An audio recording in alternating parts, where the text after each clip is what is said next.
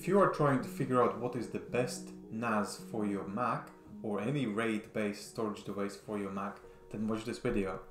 So we have a question here talking about Mac, which got Thunderbolt 2, but he wants to upgrade to Thunderbolt 3.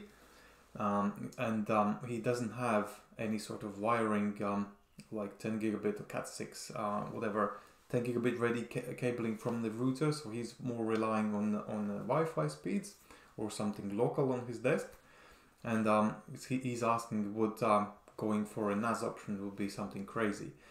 And if you don't have any Cat6 based cabling, then it might be tricky for you to have a decent speeds over a NAS. So you most likely, if you have any wires in your home, then it's probably gigabit speed, Cat5 based cabling, which wouldn't be something fast enough to do, for example, 4K editing and stuff like that.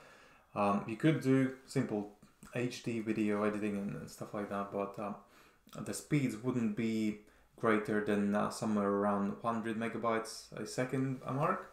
So I wouldn't hope too much of it. So for that reason, he's asking what would be the best solution. Should he go for a NAS or DAS?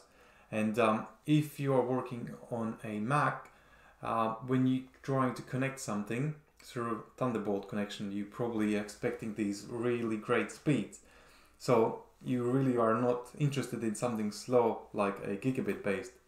But luckily there are ways to do that. So you can have, if you go for a DAS unit, doesn't need to be NAS, you can go for a DAS, something like Pegasus or 6-big, Arica boxes or Lacy sort of solutions. All these directly connectable devices will give you this fast connection, because most of the time you'll have something called hardware RAID. That means that the array, the group of disks are having this RAID card in the background, maintaining this RAID.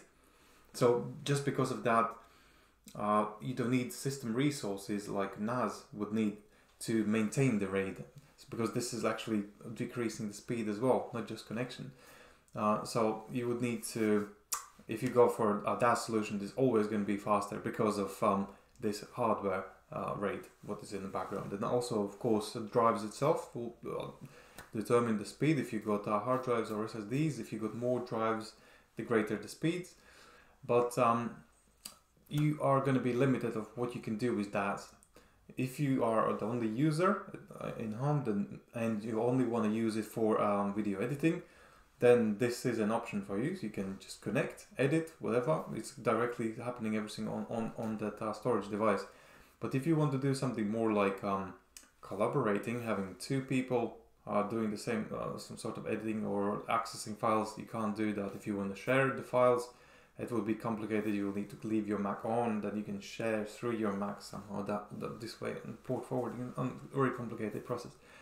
And functionality you can do with DAS is also limited, because this at the end of the day is just a storage device. It is nothing. It's really smart.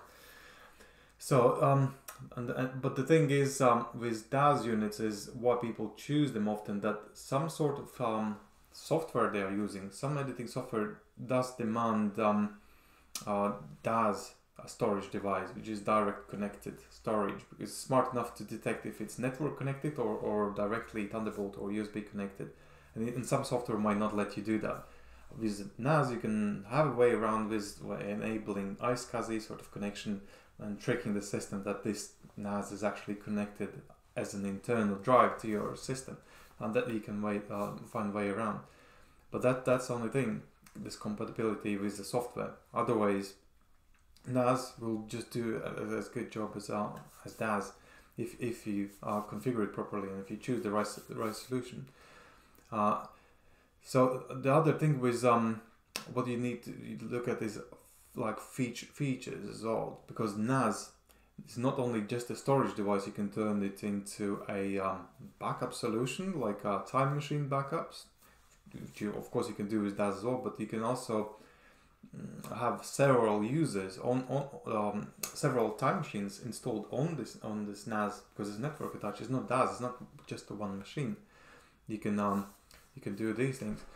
And if you have a look like what the DAS options would be, you would go for probably something like Lazy Thunderbolt 3 options to get the speed, or G speed solutions to GTEC, or Promise Pegasus 3 series.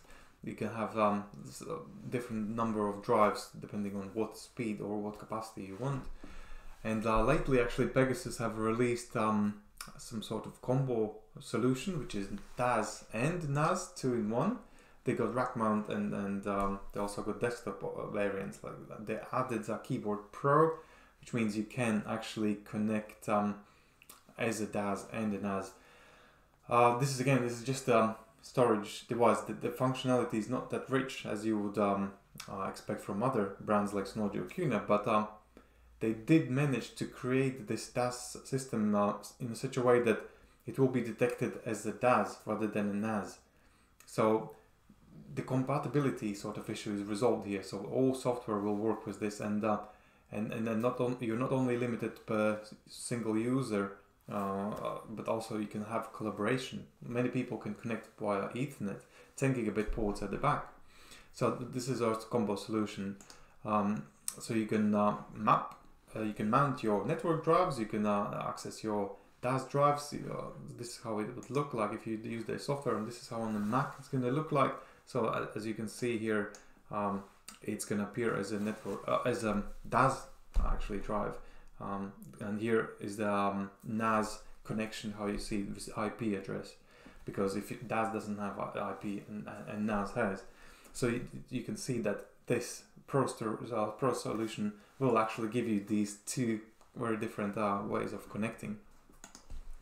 There's also QNAP, who also offer two different ways of connecting, either via Thunderbolt or 10 gigabit.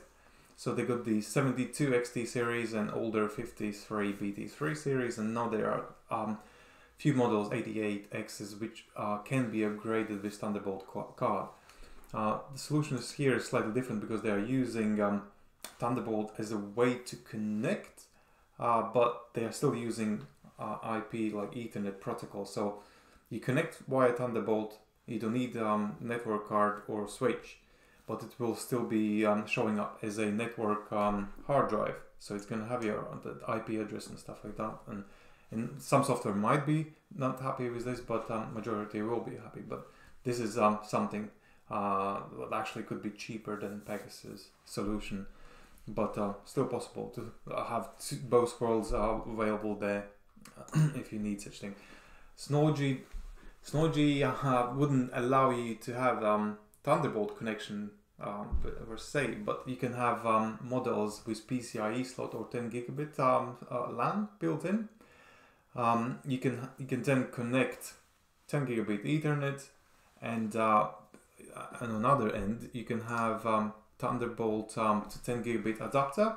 So if you have this Thunderbolt connection on your Mac, or in fact computer, any other computer, you can plug 10 gigabit port at the back of this adapter on the other end into your NAS 10 gigabit connection LAN as well.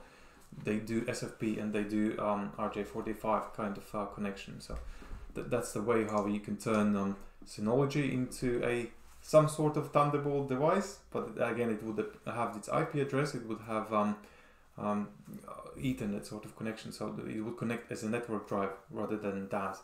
But this will work with popular software like Premiere and software like that. So the compatibility is there. You can also use 5 gigabit adapter because you don't need actually 10 gigabit speeds to edit even something decent like 4K.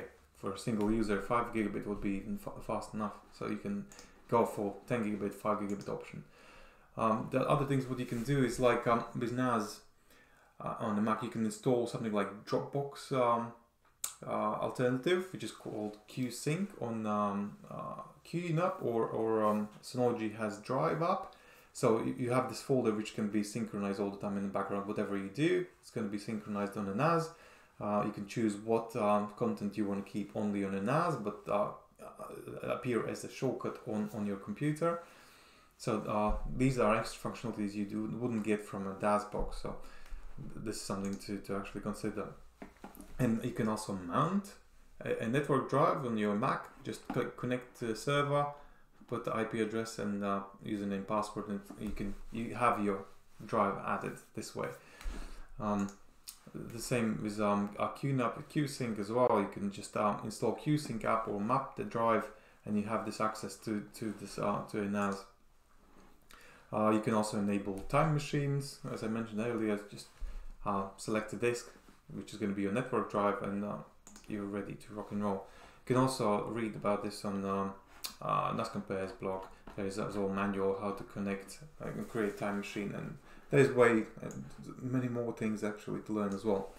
I hope this explained you what would be the best NAS for a Mac system. So you would need to consider something either with Thunderbolt at the back or Thunderbolt and 10 gigabit if you want decent speeds, or have this some combo solution, because speed is really what you are looking at.